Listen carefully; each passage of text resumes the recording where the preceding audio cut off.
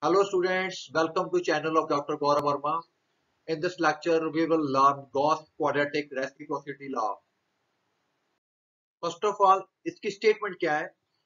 Gauss Quadratic Reciprocity Law. If P and Q are distinct odd primes, then we have to show that the multiplication of two legendary symbols P upon Q into Q upon P is equal to minus 1 raised to power P minus 1 by 2 dot Q minus 1 by 2. This is very important. Gauss Quadratic Reciprocity Law. We have given that P and Q are two distinct primes, so GCD is their one, and we know that by Gauss lemma, its legendary symbol P over Q can be written as minus 1 raised to power summation K 1 to Q minus 1 by 2 greatest integer function K P upon Q according to this one. If we take legendary symbol Q upon P, we can write it as a minus 1 raised to power TQP greatest integer function where summation runs from P1 to P minus 1 by 2. These are the two expressions used by using Gauss lemma. If you doesn't know about Gauss lemma, please watch my previous video about Gauss lemma. Now we have to multiply both these things according to the law. When we multiply both these things, we get this expression. The powers are added for the minus 1. Now we have to show that this power is equal to this one, minus 1 raised to power this one. So this is our main aim to prove the result. Greatest integer function of two things. Sum of two greatest integer function is equal to p minus 1 by 2 multiply q minus 1 by 2. आपको यहाँ पे ये चीज show करके दिखानी है. Now how to prove this? Consider a set as which contains the pair xy so that x lie between 1 to p minus 1 by 2 and y lies between 1 to q minus 1 by 2, where x and y are integers. So if x has p minus 1 by 2 choices, so y has q minus 1 by 2 choices. So total choices of x will be according to fundamental principle of permutation combination. S will be have p minus 1 by 2 into q minus 1 by 2 choices. It means S has a total members like this. As x is equal to 1, so y has so much choices. If x is equal to 2, then y has the same choices. So on, x has the number p minus 1 by 2, so y has the q minus 1 by 2 choices. So by using the fundamental principle of counting, S has a total number of choices. Yeah, we can say that S has a total number of members p minus 1 by 2 into q minus 1 by 2. And in this pair, no two numbers qx is equal to py are equal. In this pair, it is condition also given qx is never equal to py. How? Now, if we take qx is equal to py, then p will divide qx as GCD of p or q is 1. So p will divide x. So which is not possible as x is less than p minus 1 by 2. So p can't divide x. So which is a contradiction. It means qx is not equal to p must. This will be must thing. So we have two choices, either qx is greater than py, either qx is less than py. According to this one, we have take two sets S1 and S2. In one set qx is greater, another set qx is less than py. Now take set S1, we have choices for x 1 to p minus 1 by 2 and value of x is less than, and sorry, value of y is less than qp by x according to this one. If we take set S2, we have choices from x from here. We have choices for x this one and y for choices 1 from q minus 1 by 2. Now we will count the total numbers of the members in the set S1 and S2. In set S1, y lies between 1 to qx by p. And we can say that one y lie between this. This is the greatest integer function. The total choices of y is qx upon p corresponding to p minus 1 by 2 choices of x. The total members in will be S will be greatest integer function of this and summation run from x1 to p minus 1 by 2. Similarly, total number of members in S2 will be this. Okay, so since both two sets are disjoint and their union is equal to S, so order of S1 plus order of S2 is equal to order of S. So order of S1 is this, order of S2 is this, and we know that in the previous slide, this is the order of S. So we have proved this thing, this summation is equal to this. So we have proved this Gauss reciprocity law here. Now there are results corresponding to it. If P is a modulo congruent 1 modulo 4 and Q is congruent to 1 modulo 4, then it is equal to 1.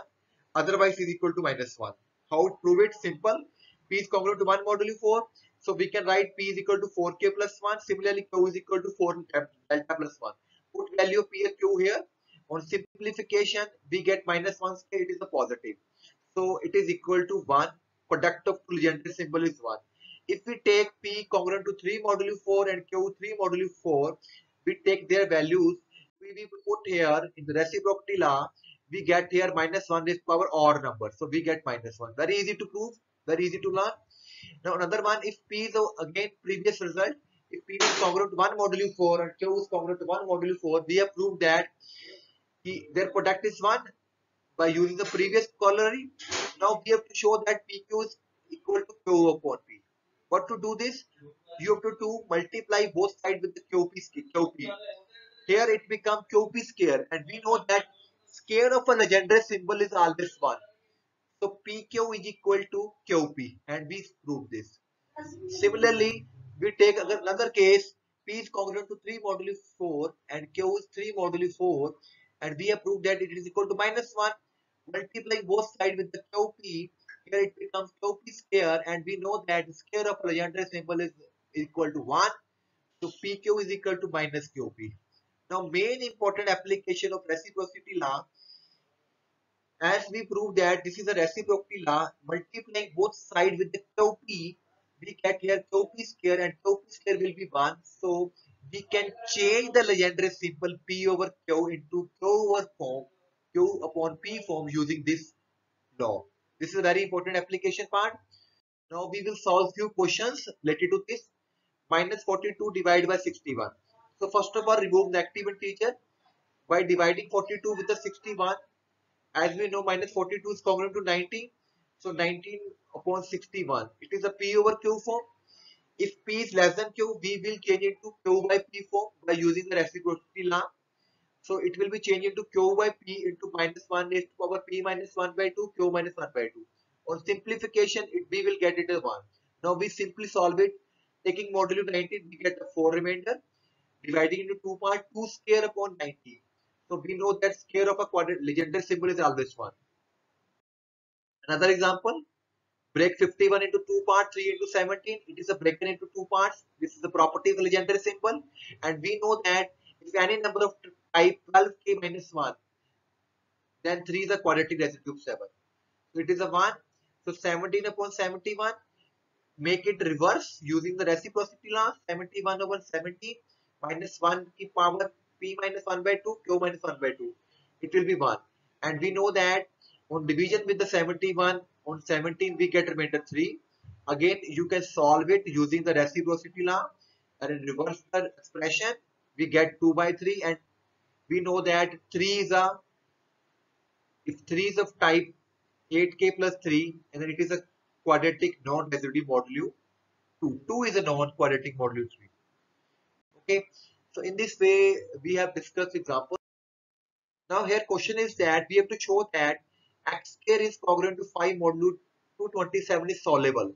How to check solvable? First of all, we make a legendary symbol. If this legendary symbol it give 1 or -1, according to this we will check it is whether it is a quadratic residue or non-residue. Simply you have to check whether 5 upon 227 is a quadratic residue or not. If it is a quadratic residue, then the equation will be solvable. Using the reciprocity law, we will interchange the values. On simplification, we get 2 by 5. Okay.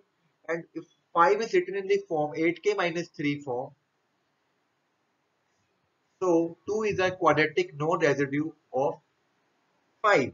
So 2 is a non-quadratic residue, so it is a -1. So given equation is not solvable. Another part, here it is a minus. First of all, make it as a positive using adding 83 in it.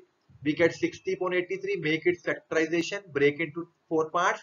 It is a square, so it will be 1. Now only these two parts remains. So reverse it using the Gauss reciprocity law. So values get interchanged. On simplification, dividing with 3 and 5, we get this thing. Again apply on upon 3 upon 5 Gauss reciprocity law. Here it is, there's a mistake, it is a 5, it is a 3.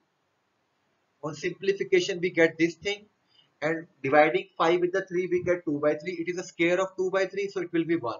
So its value will be 1. Thank you very much for watching my videos.